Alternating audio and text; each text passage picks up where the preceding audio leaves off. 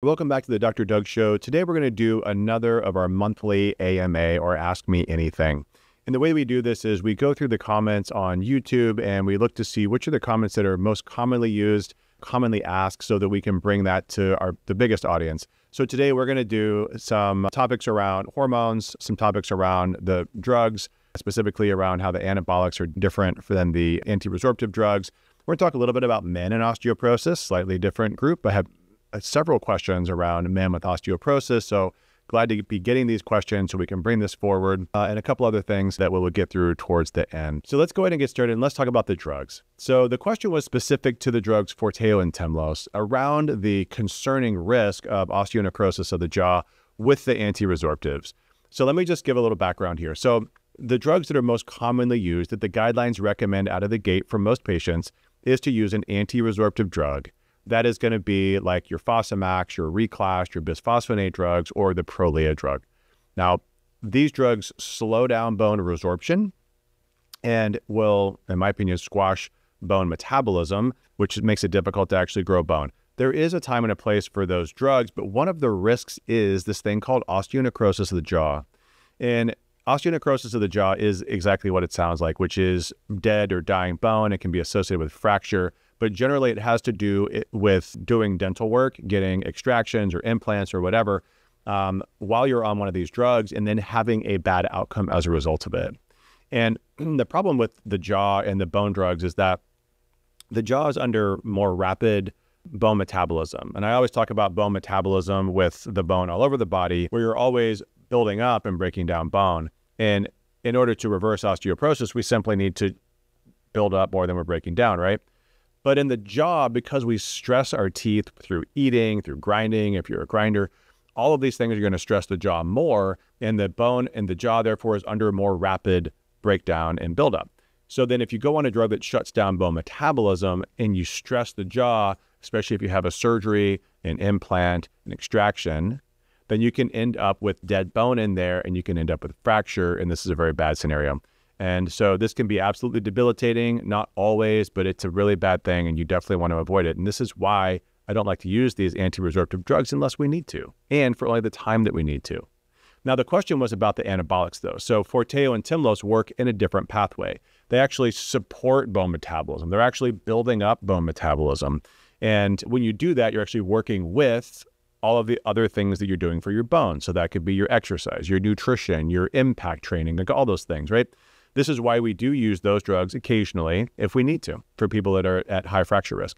And so the question is do these drugs associate with osteonecrosis of the jaw the same way? And the answer is no, because we're not squashing bone metabolism. We're not slowing down osteoclast function. We're actually supporting bone metabolism. And you see this in the large randomized control trials that were done for the FDA approval. You did not see a single case of osteonecrosis of the jaw. All right, now the next topic here is a question around weighted vests in heel drops. And I'm going to just read the question here. The author says, Dr. Doug, thanks for this helpful video. I'm assuming this is the one on weighted vest. I was wondering whether the impact necessary to spark an increase in bone mineral density from a heel drop could be safely enhanced by wearing a weighted vest when doing the heel drop. I couldn't find any studies on this. Thanks again for sharing your knowledge. So I've looked at this too, because I think it would be interesting to do, but I have also not found any studies on this. But let's just think about this from a physiologic perspective. So we know that a heel drop can produce over 4 multiples of body weight. Even in the lower extremity, the threshold in theory for the impetus to build bone is 4 multiples of body weight. So a heel drop done barefoot on a hard surface with the right technique can generate that much force. So heel drop is an effective tool if done well. It can also be a dangerous tool, so please do it carefully. Get trained on how to do it right.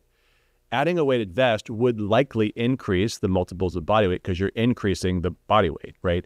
And so, although artificially. So it, in theory, would be a good way to increase the multiples of body weight. But the question that I would ask is it safe? Are your joints going to be able to tolerate it? And is it necessary?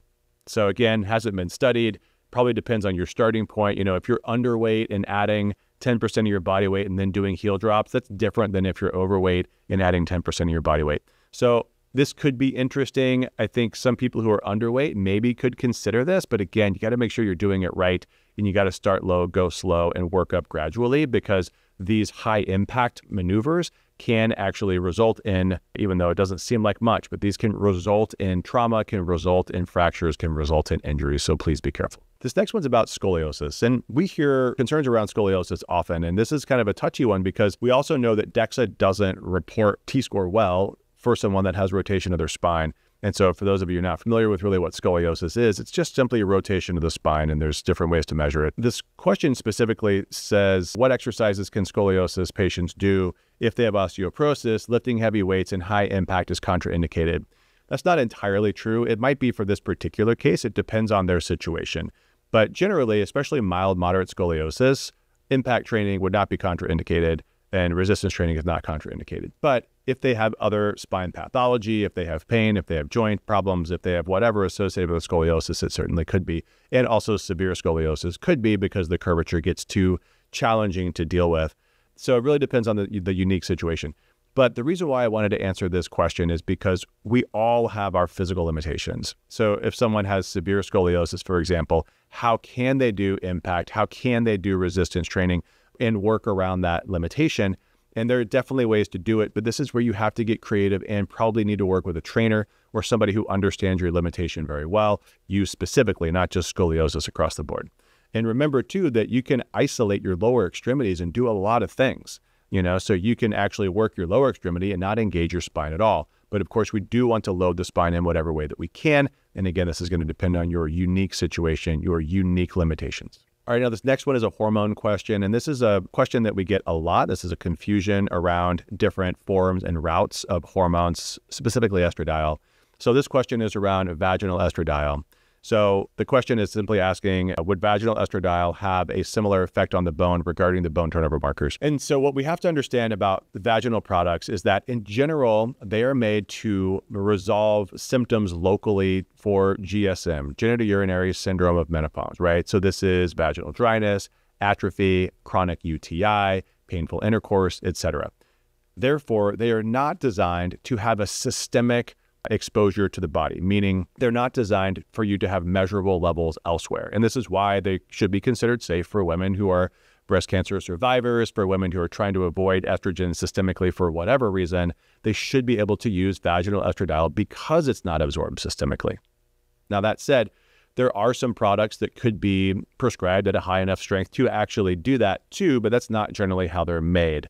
The Femring, for example, has a lower and a higher strength dose, and the higher strength ring actually does show some systemic absorption. So we just have to be careful. But generally, vaginal products are not going to have systemic exposure. Therefore, they are not going to change the bone turnover markers the way that we talk about with systemic exposure through whatever, cream, patch, gel, pellet, injection, etc. All right, now this next one's a nutrition question. And I'm going to read this because I'm going to read how it was written because I think it'll help to explain how I'm going to answer it. So the question goes like this. It's actually more of a statement, but there's a question in here too. It goes like this. I don't know why you would recommend high-fat dairy. I go out of my way to look for fat-free versions. Who wants to have more saturated fat in their diet? Also, red meat, dangerous saturated fat.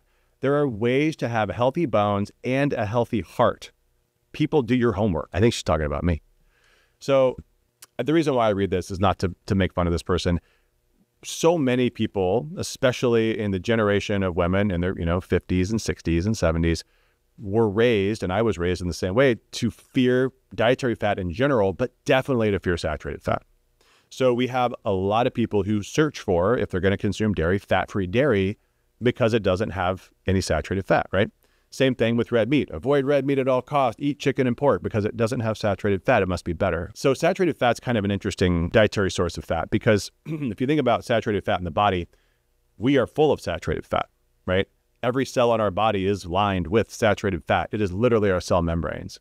So I don't think that it's even rational to think that saturated fat for most humans is going to be a bad thing. And we know that this is true. The modern literature on this is absolutely clear that for the vast majority of people, saturated fat is not dangerous. It does not raise cholesterol. It does not raise cardiovascular risk. So saturated fat is a problem for some people, though. There are genetic predispositions, specifically the ApoE4 allele, that genotype.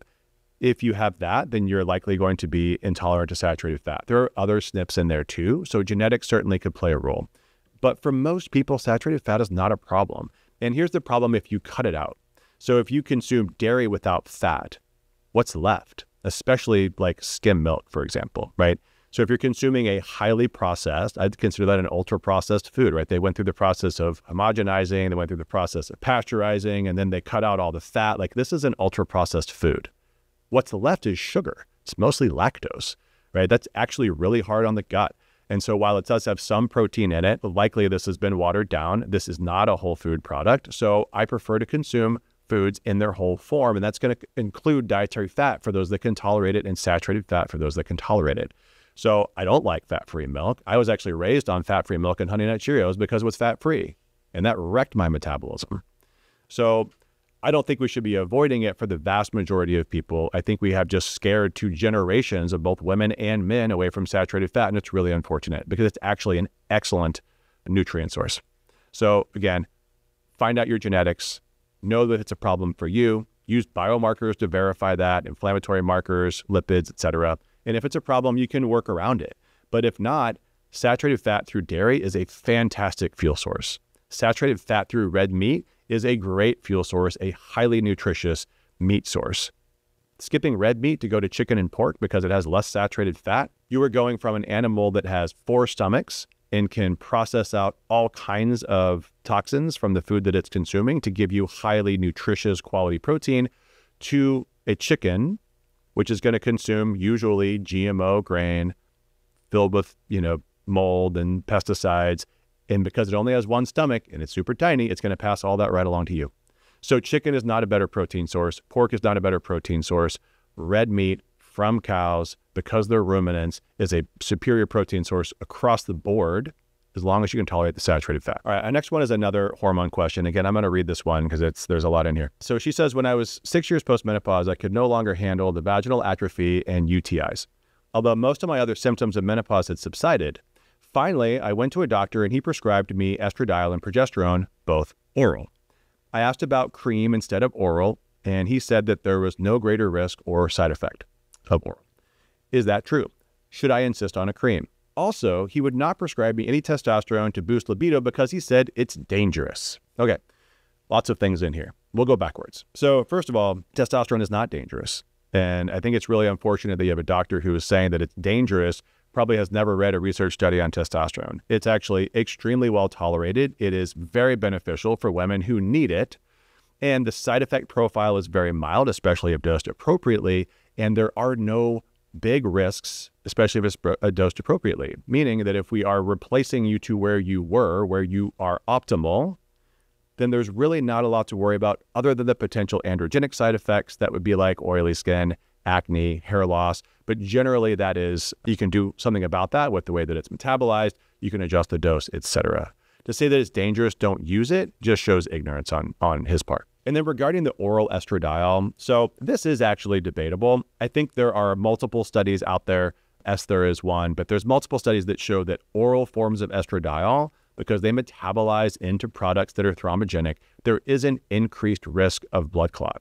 Not all studies show it though.